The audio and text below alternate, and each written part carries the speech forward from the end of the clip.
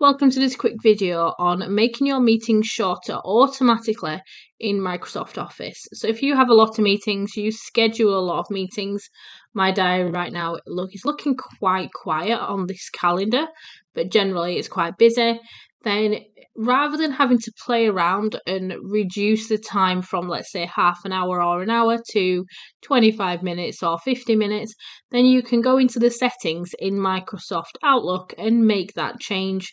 So when you start to create a meeting, it will automatically give you the shorter time, which means you'll give you and other people who attend your meetings some time back. So it's really thinking about those productivity tips and savings there.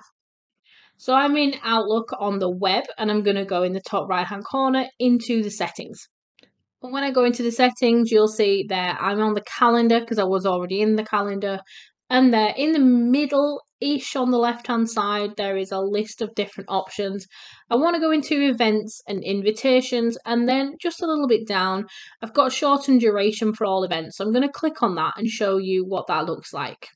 So this says end events early, but there are other options I can select. Start events late.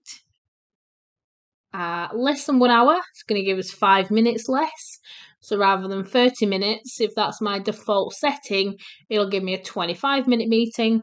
And then an hour or longer, rather than an hour, my system will automatically show us 50 minutes, which is quite useful. So I can change those if I want to, or I can leave them as they are. I'm going to click on save. Now let's just close that settings down and go in and have a look what this looks like. So let's click in for a meeting at 4 o'clock tomorrow. Let's do a double click there.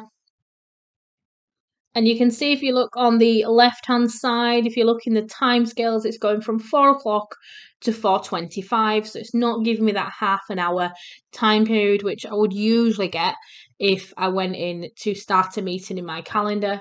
If I click on that drop down, you'll see half an hour is there, about an hour is there, so 50 minutes, an hour. So you have more options. You can still choose this standard 30-minute increments, or you can follow your rules, give a bit of time back to yourself and other people, make sure you've got that gap in between meetings to have comfort breaks, get drinks, just have your mental load taken off you for a second.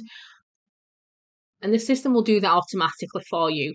Like I've just shown you here, you can go in and change it. If I want it to be a full half an hour, I can go in and do that. It's not a problem, but it'll always show me the abouts and then the exacts.